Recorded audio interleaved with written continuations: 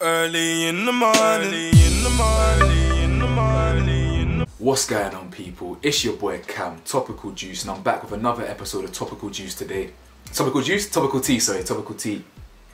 Now, I can't lie here, this one's a bit more serious. You feel me? I know we had 1-2 laugh in the first one. This one's a bit more serious, and I'll explain why. So, you know what? Yeah, I'm gonna cut straight to the chase. I really want to chill out. I really want to relax for the rest of the day. But my friend Nicole and fellow YouTuber, literally, she called me up and said, "Listen, something's gone on social media. You need to do a story on this." I've checked my comments now. Someone's commented on my video today saying I need to do a story on this. I go on Instagram. I check my DMs. Someone's messaged me saying, "Yo, you need to do a video on this." So I thought, you know what? God damn it, I'm gonna do a video on it. So listen.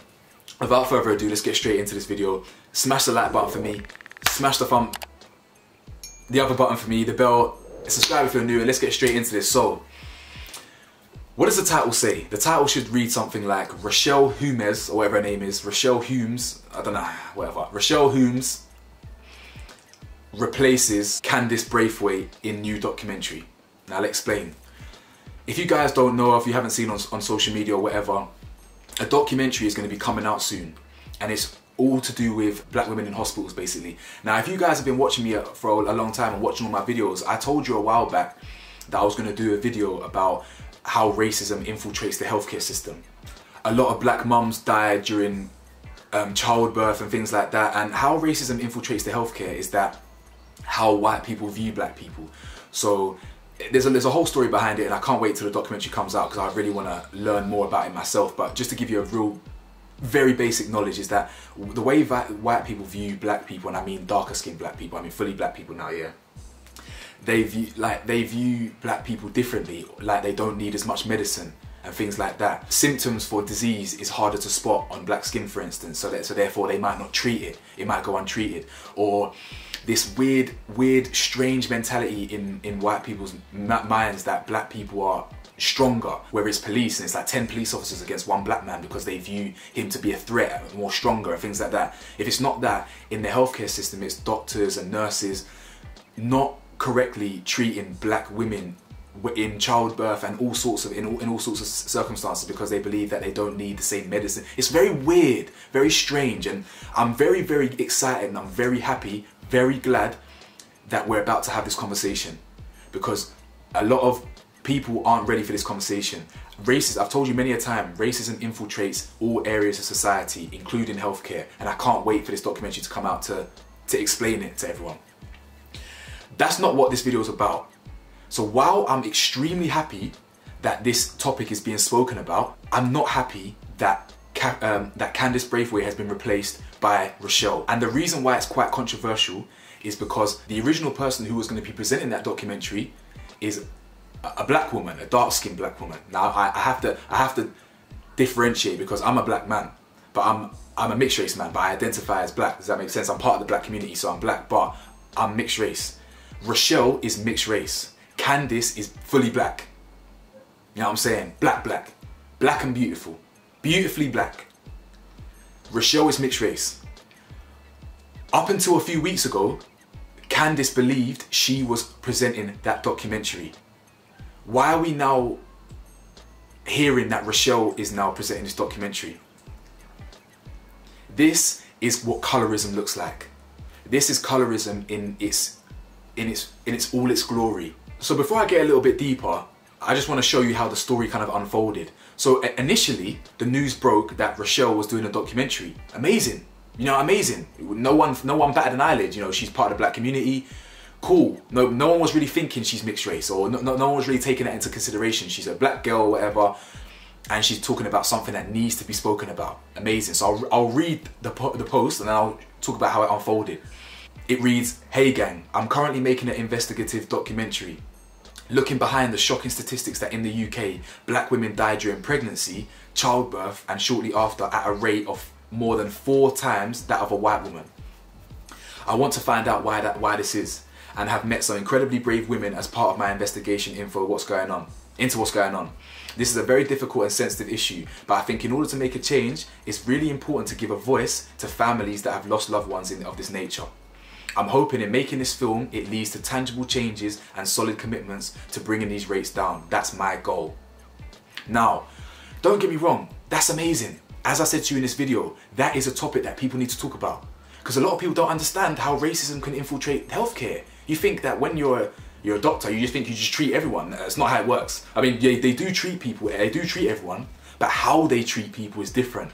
How a white person is treated in hospital is very different to how a black person is treated in hospital. A white woman in pregnancy is very different to how a black woman is treated in pregnancy. And you just think in 2020 things will just be equal, but it's just not. It's not. It's actually not at all. So now, where does it get complicated? It gets complicated because yesterday Candice released a post of her own, and it reads this.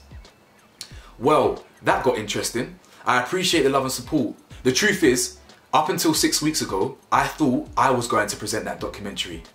I had been contacted in March of 2020. It had been an ongoing discussion for the last 9 months of the year. I'm not sure what happened, but it's not meant to be. Although it will always be something I'm passionate about, I have to set my ego aside because it's not only I who tried to highlight the disturbing data when it came to black women dying in childbirth. It's a group effort. It always has been. So as gutted as I was, the message remains the same. And it's such a serious issue that we should hold space no matter who is narrating the story. Why is this happening? And what can we do to fix it? Hopefully documentaries, books, and most importantly, listening to black women will help fix things. This is such a beautiful and humble response, but she has every right to switch. Now, as I said, I'm glad this is a topic that people are speaking about, but why is a black woman, being replaced by a lighter skinned person? Whether it's mixed race, light skin, whatever the hell you want to call it. We all have, in black language, we call light skin, lighty, mixy, mixed race. There's all these random ass names, you know what I'm saying? So, why is a black woman being replaced by a mixed race woman? Now, don't get me wrong. You lot know I'm pro-black. In my mind, I identify as being black. However, it would be naive and ignorant of me not to understand my privilege. Now, I do, as much as I've dealt with alarming amounts of racism in my life, I've also enjoyed a life of privilege. And there is privilege that comes with having softer features and being closer to the white side, softer skin color, things like that. Very real privileges. Colorism in its form, someone who's lighter skinned or closer to the white side, whatever, having more benefits and getting more privileges than my darker skinned queens and darker skinned kings, you feel me? It's not fair.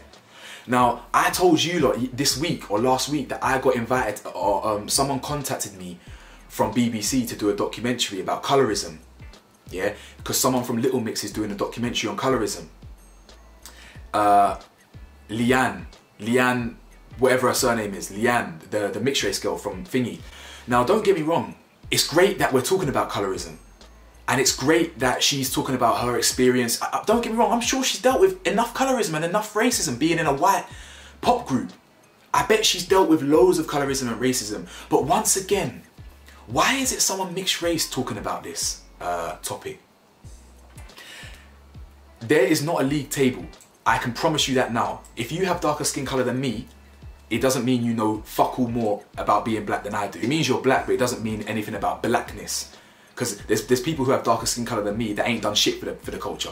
They ain't done shit. They ain't done a goddamn thing. If you have darker skin, you are black, and no one can take that away from you.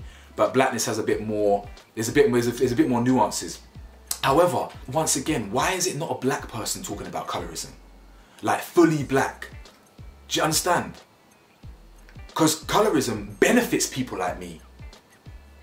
It doesn't benefit someone who's black. The reason why I think this is a serious problem here is that this mixed race girl, as much as it's amazing that she's highlighting an issue, I personally don't believe the issue impacts her as much. Now, there's obviously going to be some people in the audience that don't understand how racism infiltrates the healthcare system or how colorism impacts the healthcare system, but it does. Often in society, we get lumped together as blackness. You know, police would view me as black. How many times I got stopped in my nice car back in the day, and this and this. How I got stopped for looking like a criminal or whatever. You understand? But in society, we're not always lumped together, and colorism benefits me. So how people view someone who's mixed race is different to how someone who views someone who's black, darker skin, fuller features. This is something that she should be talking about, because it actually affects her way more. It affects Candice way more.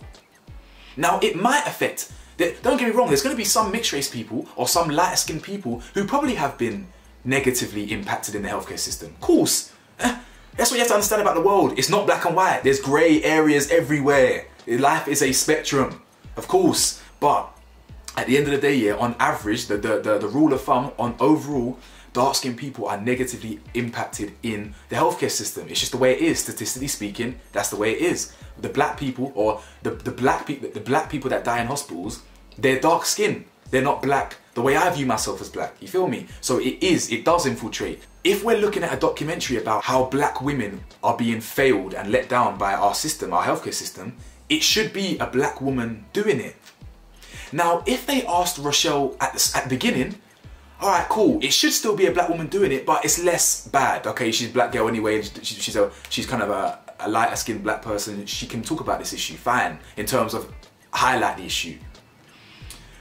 But the fact that they actually had Candice ready and raring to go, who's been fighting for things like this for a long time, yeah, they had her ready and raring to go, all nice and planned for 9 months, just to then replace her. But this is a prime example of colorism in its finest.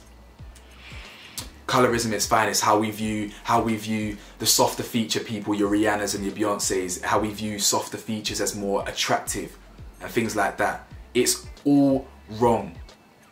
It's all wrong. Now, you will get some people in the audience that just don't see it. You get some people in the comment section that can't see it. They'll see it, like, take it from me. Take it from me.